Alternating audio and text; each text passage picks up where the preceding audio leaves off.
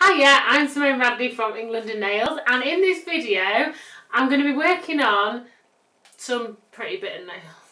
I'm trying not to nail shame Katie because it has been a while, hasn't it? It has. It's been a while. This is the first time I've been able to work on an actual person after lockdown, and this is what we've got. But like we said, we're working with it. So I'm going to show you how to fit tips to bitten nails and how to fit forms to bitten nails as well, because we might have to do a few of these at the minute. So, oh dear.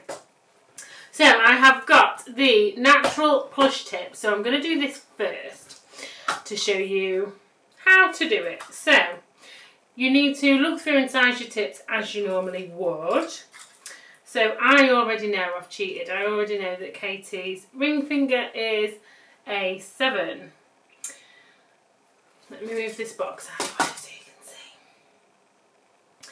So as you see, when you press the tip down, to get the contact area to stick in the lowest part, to actually stick onto the nail, the wings at the top come right up and go into a skin. So obviously we can't have that there. We need to get rid of those bits. But yeah, otherwise that's a pretty good fit. If I put it here, you can see it will match the edge, but you've really got to push it down. So the tip flares out at the top too much, so it's too small.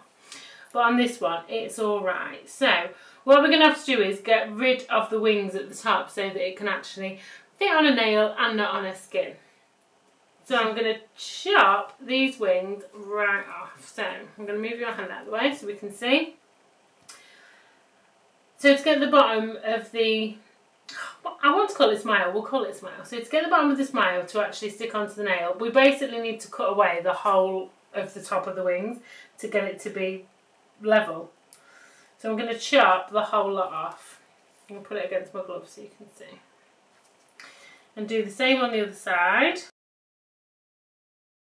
So now it's basically pretty much flat. You've got a tiny little V, but it's pretty much flat. And I'm going to check and just see if that'll work or if it's still going to stick into a skin.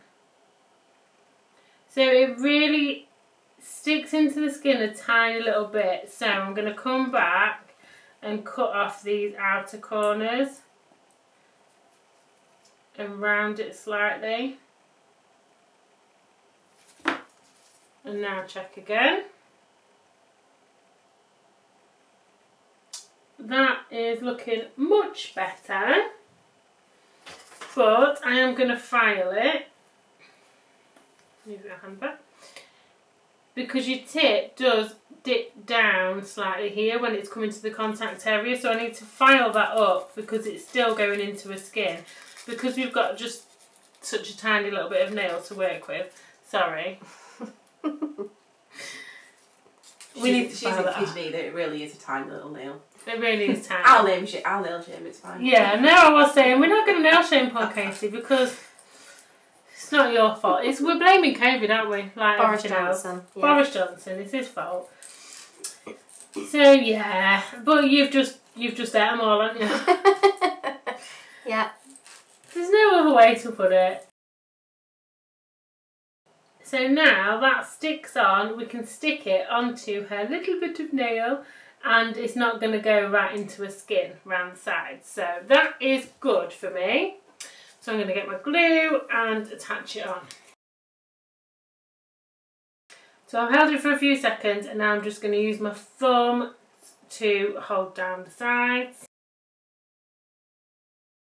Chop the length and there we are, ready to rock and roll. So now I will show you how to fit a form. So I'm going to use the pink classic forms for this. Take one off. So I'm going to remove the tab because we need this with a bit of nail, and I'm going to stick it. So ordinarily if you were sticking on your tab on your form, you'd stick it underneath the cutout. I tend not to, but that's another story. So you'd stick it down there, but because we have got no nail and because she's bitten it so far down, we've got this bulb of skin here and a nail's right up here and it's just straight. So if you were to stick this on like that, you're going to have a massive gap. So let me bend that round. I don't know how well you're going to see the line on the camera, but basically her nail line is up here. So all this bit down here in this V shape, that's actually a skin. So obviously we don't want to just build out the nail right onto a skin. So I'm going to use this tab and I'm going to stick it further up. So then you have got a straight line in here. Rather than that nice sort of deep cutout that we normally have, we've got a straight line across. And that straight line is going to mimic the straight line of Katie's nail. So I'm going to stick the tabs together at the end, open the back, and then you can stick it up here and the straight line that you've created matches the end of a nail. And then you always need to make sure you really pull it right down underneath. Now normally, if I was doing normal nails, I would stick all the forms on one hand and that would be perfectly fine. But when I'm working on nails like this, I only do one at a time because they can pop off and move slightly and then it's just an absolute nightmare. So if you do one, as I'm working as well, I pinch right underneath and I hold it underneath, pinching the bottom of the finger to hold it in place where I want it. Then I'll build this nail out and then I'll fit the form on the other ones and just go one by one. So it can take a little bit longer, but it's worth it. And that is how I fit my forms on a really bitten nail.